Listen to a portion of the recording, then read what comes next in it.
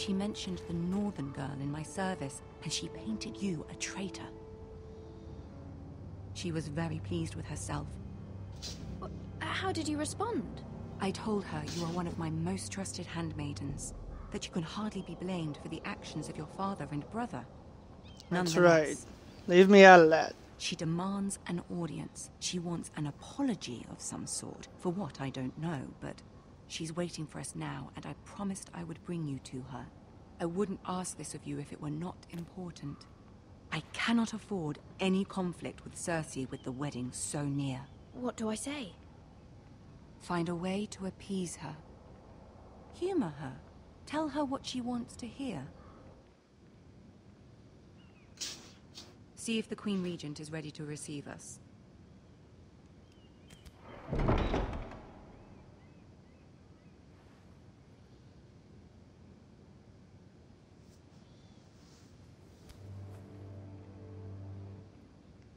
You'll be fine. I know you will. You may feel one thing, but you must say another.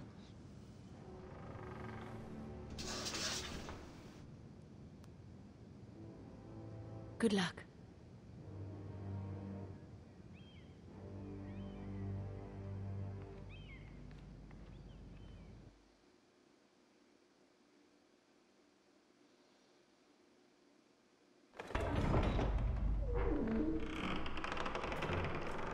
Holy shit, it's the Iron Throne.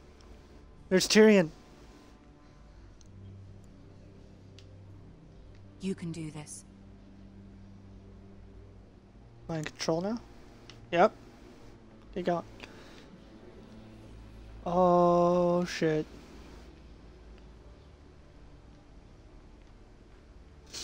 Tyrion! Ah, Lady Marjorie.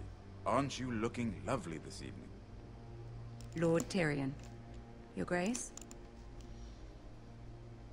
With your permission, allow me to introduce Lady Mira of House Forrester.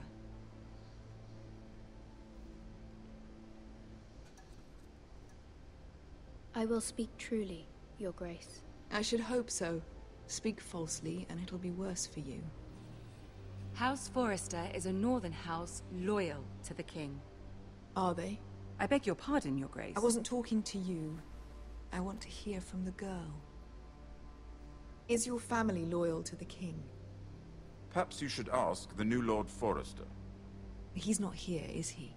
She is. House Forrester's loyalty to the crown never wavers, Your Grace. I see. And yet, for centuries the Forresters have been loyal bannermen to House Stark. A house of traitors. Says you. Yes, Your Grace. They are traitors. The Starks were your liege lord, yet you name them traitors so easily. Clearly her loyalty wavers quite a lot. If she has any loyalty at all. Is your house willing to swear fealty to your new liege lord, Roose Bolton? Roose Bolton also served the Starks, Your Grace.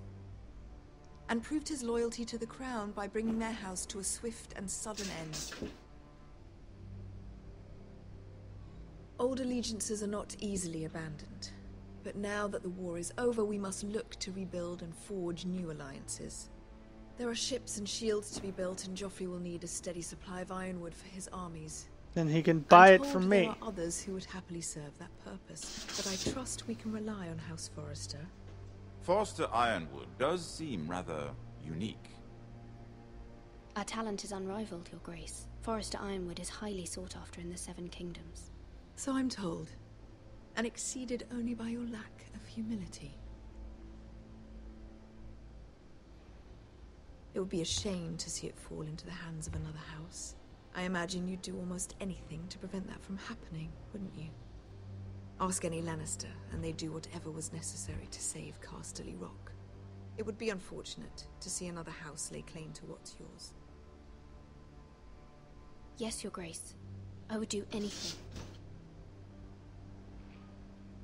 I see. What would you have the girl do, Cersei? It's not as if she fought beside the Starks, wielding a battle axe for the Northern Army. It raises an interesting question, I suppose. Can we truly blame those who end up on the wrong side of the war? Our dear Marjorie here was betrothed to Renly Baratheon on the false assumption that he would one day rule the Seven Kingdoms. Can we fault her for her mistake? Should she be held accountable?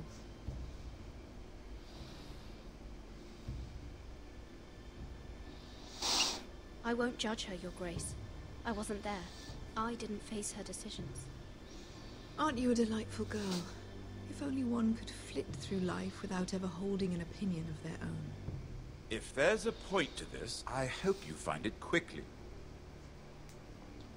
Loyalty can be such a hard thing to define. This city alone is filled with all sorts of ambitious opportunists looking to reinvent themselves, pretending to be something they're not. Who knows what lurks within their hearts? You are a girl from the north, here in service to Lady Marjorie. One can only assume her interests are yours. Yet loyalty to a king, that must be absolute, beyond question. And if your loyalties were to become conflicted between your king and the very person whom you serve, what would you do then? I'm sure she would... Let the girl answer the question. Go on. I must choose Marjorie, Your Grace. I serve at her pleasure. Clearly your handmaiden does not have her priorities straight. She is a threat to the crown, isn't she? The most dangerous handmaiden in all of King's Landing. She's headstrong, isn't she? Not surprising, I suppose, for a northern girl. But not very encouraging either. I'd like a word with you, if I may. Of course, Your Grace. I had no freaking idea what to say. Through that entire conversation, she spin me around in circles. I'll walk you out. Every This may single come as a freaking surprise, decision is but just I met your father once, at freaking the mind tourney at fuck. Lannisport. Even then, he didn't trust Roose Bolton. We only spoke briefly, but your father struck me as an honorable man. You have my condolences for his loss. These would be trying times for your family, even under the best of circumstances. Forgive me for saying it, but the Boltons have no honor. Roose Bolton has many unique qualities. Honor is not one of them. You were brave to declare your loyalty to Lady Marjorie. No doubt she was pleased, but Cersei, she will not soon forget what you said. It was quite the first impression. I, of course, found it all highly entertaining. But it certainly wasn't what Cersei was expecting. I did it for Lady Marjorie. As you should. And of course she has your best interests at heart. My sister and I have our differences. She takes great pleasure in her little charades. I take mine in thwarting them. We must find our amusements where we can. She threatened to give your ironwood to another house. It is the Master of Coin who decides such matters. The crown needs boats. Boats need wood, and I speak for the crown in this regard, not her. What are you suggesting? I suppose the crown could be persuaded to secure ironwood from House Forrester. Lady Marjorie might not look favorably on such an alliance, and it would infuriate Cersei. Although what would be amusing for me might prove rather dangerous for you and your house. Are you willing to risk that? It may be dangerous. It's a risk to take, Lord Tyrion. Please. You are a brave girl, aren't you? I'll consider it. I have to. I have to take that risk. Me, I promise Sansa I have to will save join my you house. for We're dinner. fucked. 3 beautiful bottles of Dornish wine await my arrival. The mere thought of them makes me thirsty already. Thank you for the advice, Lord Tyrion. Just be careful. This is not the North. King's Landing can be a nest of vipers to the uninitiated.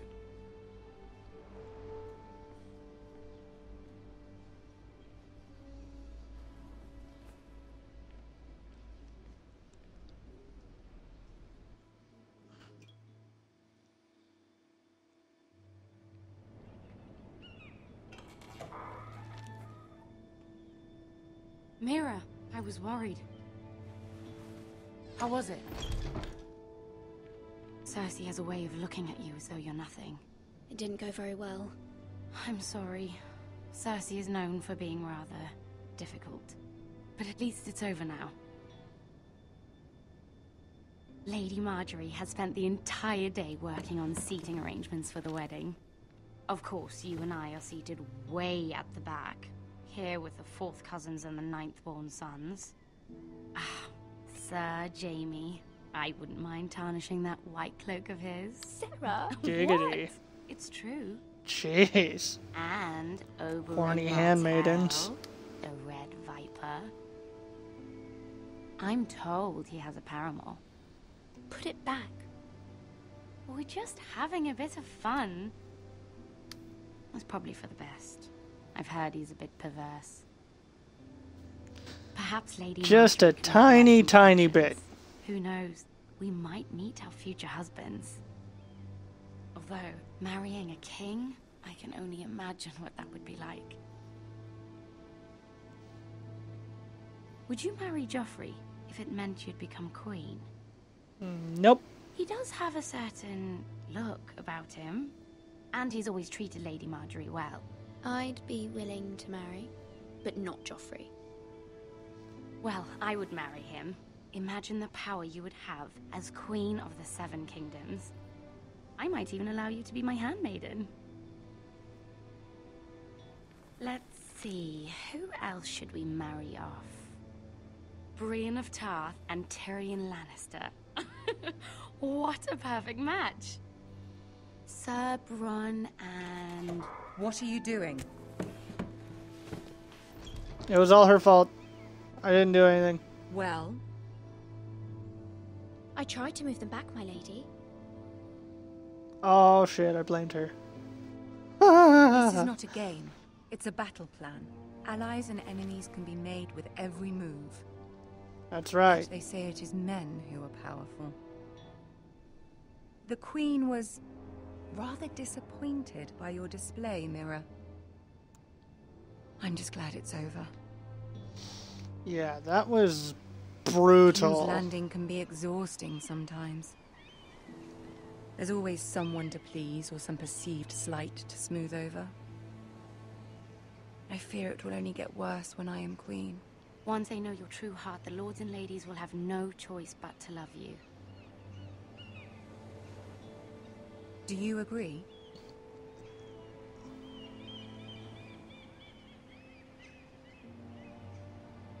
People are not always so easy to please. If you showed Cersei your true heart, she would stab it with a fork. You learn very quickly. Your words to Cersei were brave, but I know you must fear what the Boltons might do to your family. I do appreciate your willingness to appease her, as difficult as it may have been. Thank you, my lady. I tried. There's been something on my mind. I really, really Something did. important.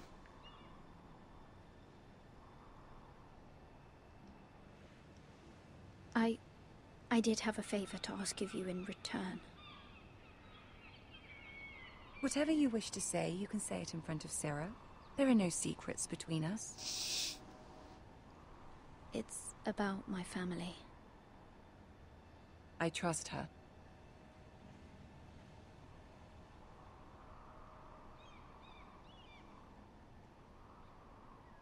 Go on. Ask. I received a letter from my family. I fear my family will suffer if Ramsay is left to do as he likes. But if a raven could be sent to the Boltons to let them know House Forrester has the protection of the crown. Ramsay Snow will arrive at Ironrath within the week. I would never ask this of you if it weren't so urgent. That is no small request, especially now. Joffrey knows only too well your family fought for the Starks, and now you would have me ask him to intervene. Is the situation that dire? You can't, my lady. King Joffrey won't like it. Just think how he turned on Lady Sansa. I will forever be in your debt. My family will forever be in your debt.